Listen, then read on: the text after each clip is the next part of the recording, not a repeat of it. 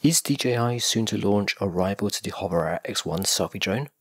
The Hover Air X1 has become very popular for its quick deploy and ability to grab automated shots really quickly. DJI has nothing like that currently on the market, so is that about to change? Rumours are afoot of a leaked design of a new DJI drone, possibly named Neo, which has, from the designs at least, looked like it's got a cage around the blades, similar to the Hover Air X1. Now what's not clear is whether this new drone will be aimed for complete beginners, like the Hover Air, and being super automated, or whether it's going to be more like an indoor FPV drone. A number of years ago there was the DJI Tello, actually made by a completely different company but with DJI technology, and that was ridiculously small and light, suitable for kids and indoor use. So without further leaked information available, what is the intention of the DJI Neo, assuming of course it does actually come out? Is it going to be a rival to the Hover Air, with the power of a DJI technology behind it? Now that truly would be something.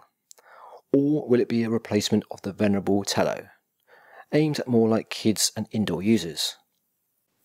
Or will it be a completely new, lightweight FPV drone? We're going to just have to wait and see, and I'll update of course when it becomes available.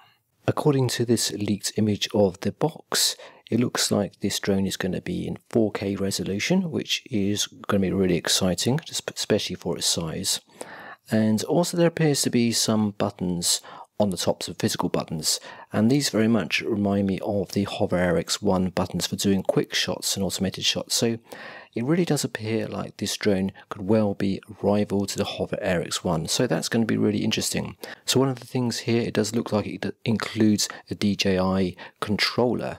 So my thoughts is that one of the things that I particularly like about the Hover Air X1 is that we can actually get a very, very small controller to be able to fly it manually, whereas this looks like it may require this large controller, which of course immediately makes it not quite so portable as compared to the Hover Air X1, but we just have to wait and see when it actually finally comes out.